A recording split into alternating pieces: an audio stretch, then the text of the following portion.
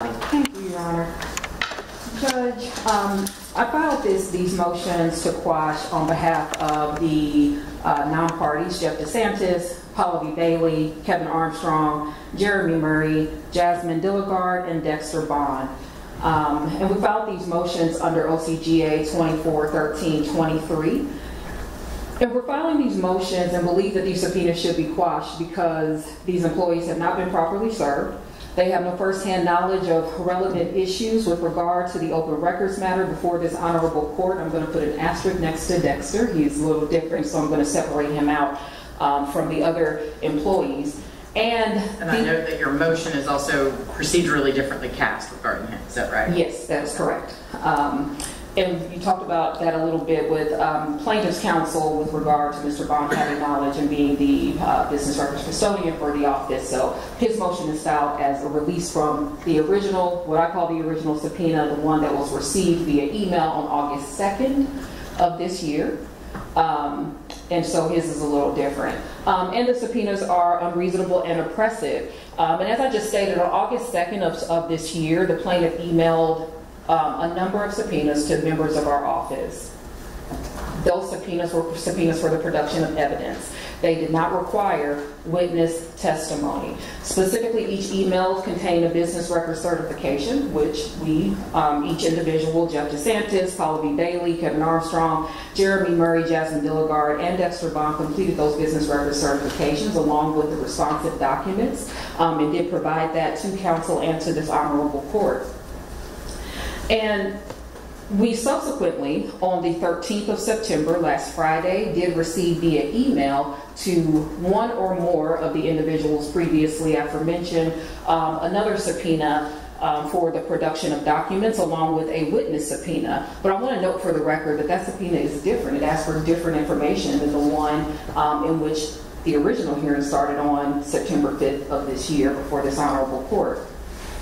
What do you mean, different information? Different information is contained therein. So the first subpoena, the subpoena dated August 2nd, 2024, asked for 4 items. All emails and text messages concerning critical mention, etc. Second, all emails and text messages, including links with regard to attachments with critical mention. Number 3, PowerPoint presentation identified as media relations executive team presentations for November 30th, 2021 PowerPoint. And then number 4, and lastly, for this particular subpoena, was an analytics graph.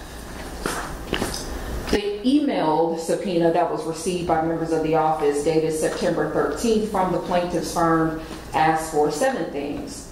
It asked for critical mention emails and text, checking account information through a Wells Fargo bank with an account number, confidentiality and non-disclosure agreements. Number 4 is forfeiture documents. Number 5, attorneys hired and dates of hiring. Number 6, promotional material. Number 7, rebranding material.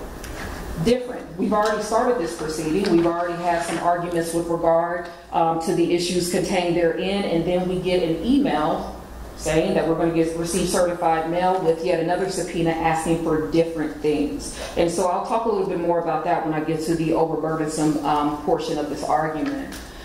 The subpoenas that we acknowledge receipt of, because there was never consent or agreement or waiver that the emails from August 2nd were properly served. However, District Attorney Fonnie Willis, members of our office, we always try to ensure that individuals that reach out to our office have the things that they need. Transparency is a touchstone of who we are as prosecutors. We take a special oath to ensure that individuals that come before us or who contact our office are serviced well, that our constituents know that we are there for them, and that we are doing everything that we can to get them the information that they are looking for. So notwithstanding the fact that counsel has yet again failed to properly serve members of this office with a valid subpoena, we did turn over the documents that were asked for. My motion does not go into whether or not there was proper service with the August 2nd subpoena. At this point, it's inconsequential. She has the information. The information has been provided. We have done that. We have complied. At this juncture, we have satisfied the terms of the subpoena. Subpoena asks for documents, documents they have.